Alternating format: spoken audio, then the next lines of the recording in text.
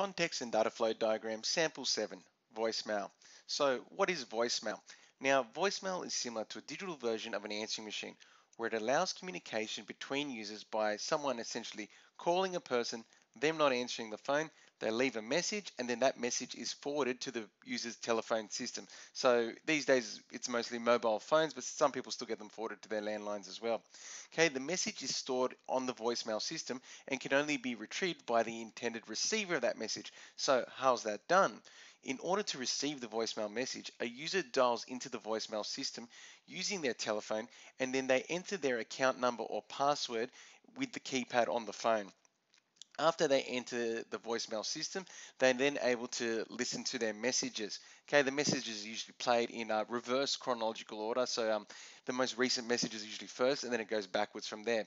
And they have options in what they do with those messages. They can repeat the message by pressing a certain button on the keypad. They can save the message so they can listen to it again later. But more than likely, they're going to delete the message after they've heard it because they know, okay, I've got to ring that person back. Okay, and then they do so straight away. So as said here, they enter and their commands into the system using the phone's keypad.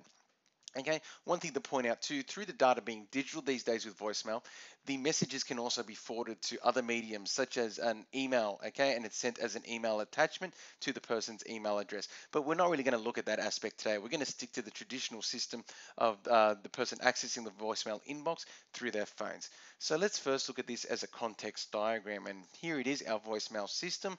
And what we have first is our actual caller, okay, the person trying to ring someone and that person doesn't answer the phone.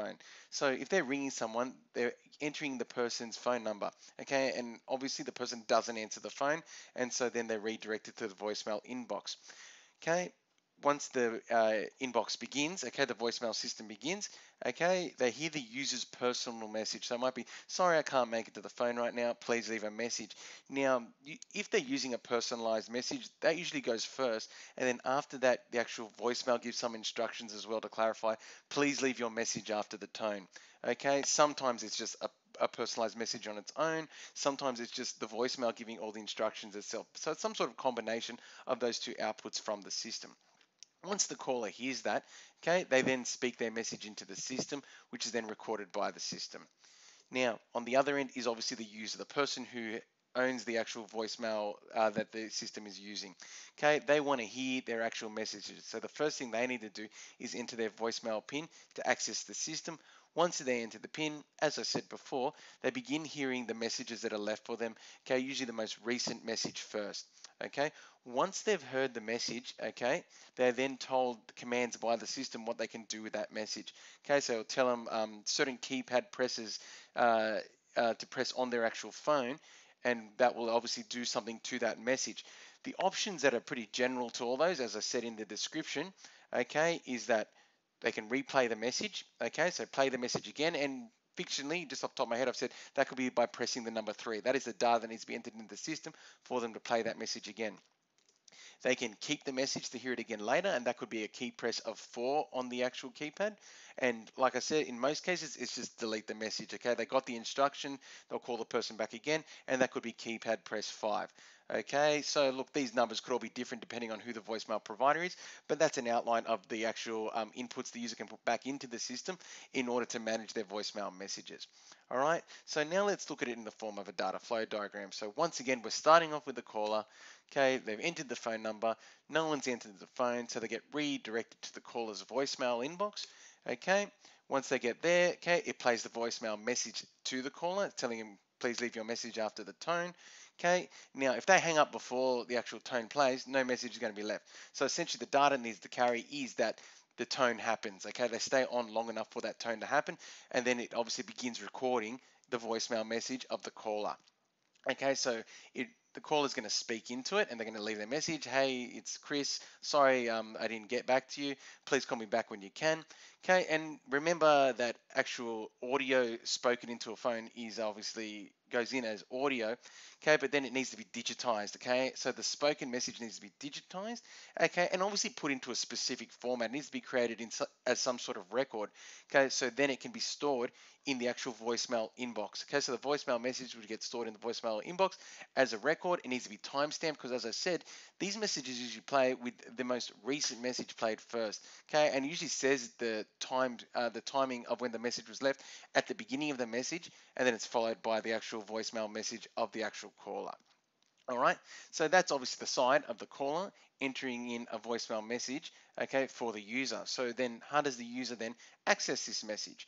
So what they need to do, obviously we said, is they enter their PIN, okay, they dial into their voicemail inbox, okay, they get access to the inbox, and then from here they can open their messages. Okay, in order for the messages to be played, okay, it gets the first message, the most recent message from the voicemail inbox, and it begins playing the first voicemail message.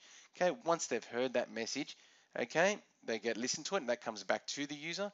They are then given their options. Okay, so the voicemail message is completed. Okay, display voicemail keypad options. Okay, and this is obviously said back to the user. Okay, they hear that through their speaker, and then the user can then use the keypad to input commands at this stage. So we've already said what those options are when we looked at it in the context diagram.